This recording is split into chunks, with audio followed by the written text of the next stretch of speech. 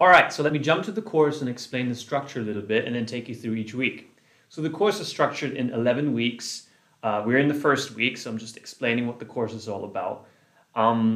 We then have 10 more weeks from really just getting started, finding your way around R, getting data into R, then to manipulating data, moving on to producing tables and figures, then later in week 8, producing beautiful maps, and then later learning about how to report all your analysis to others using Word or PDF or HTML files, and also being mindful of making your analysis reproducible in case you're working with teams, you're working with others. That's something that's increasingly important, to share your code with others and let them double check it and reproduce it.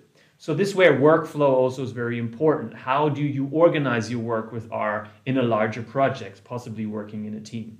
Lastly, I'll provide you with some shortcuts in week 10 and how to speed up your analysis a little bit, how to write efficient code. And then lastly, there'll be a mock exam that you can take where you can test your skills that you've acquired throughout the course. Now, each week is basically structured in different segments. First, I start off talking a little bit about concepts, just some basic concepts you need to wrap your head around what we'll cover in each session. And then the second block is just applying those concepts in R directly.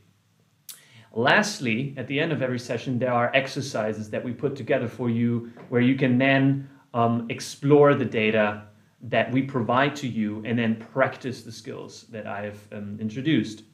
Now, for each session, I'll record a video tutorial that you can watch. You can also work through the site by yourself at your own pace. Everything is publicly available and available online. The data is made available as well. So you can do this on your own time and your own speed and go through it. All right, so just as an example, I jumped to week 6 here on graphics, just to explain how 1 week is set up. First, we define the objectives of the course early on. Then we introduce the basic commands that are covered in that course. And then we introduce concepts, right? In this week on graphics, for example, we provide some guidance on how to choose a chart, how to think about what you want to show to your audience, right? And also broadening the horizon on what different types of charts are out there and what R can do. So then we introduce the concepts of how to do graphics in R more generally and provide sort of the general commands. Then we go step by step, actually showing how to produce a simple bar graph, histogram, box plot, other stacked and group bar charts, and then lastly refining them a little bit more. And in additional weeks, you will learn how to do way fancier graphics and prettier graphics.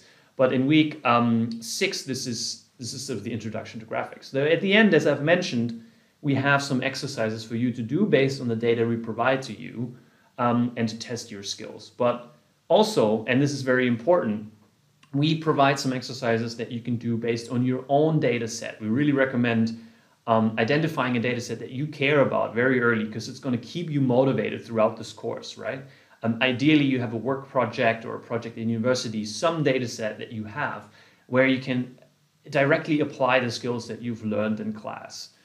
Lastly, we'll provide some more resources each week if you want to go deeper into a subject, right? If you have issues with your own data set that didn't come up in class, which is very likely, then we provide some pointers there where you can go to find out more. And as I said earlier as well, you can always go online and connect with our community. Whatever issue you're facing, there will be somebody out there that has already solved it and provided the answer online. So how much time do you need to set aside to do this course? If you do follow the weekly structure, I would say follow just the instruction would take roughly half an hour, maybe 45 minutes. Then doing the exercises each week based on the data that we deal with in the class probably takes you up to an hour or so, depending on your skills. If you then apply the additional exercises to your own data set, that might be an additional hour. So I think we're looking at around minimum 3 hours. But if you do go back and rewatch some of the instruction, if you face some difficulties with your own data sets and so forth, it can easily be more than that. So I would say anywhere between 3 to 6 hours a week is probably realistic. All right, with that, I hope I was able to give you a good overview of the course and set some expectations and help you decide whether you want to invest the time into learning R.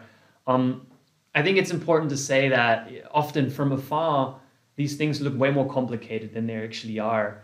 Data analysis, programming, statistics. Once you had an introduction to them, they're often way more simple than they seem. So I hope to encourage some of you to get into that and explore, even if you decide not to take up data analysis in the future. I think for anyone, it's really useful to have some basic data analysis skills because we're being constantly bombarded around us with evidence and news studies and data visuals wherever we go. So some knowledge on how this is put together, I think is useful for everyone. So if you do decide to take the course, I'll see you in future videos and I hope you enjoy it.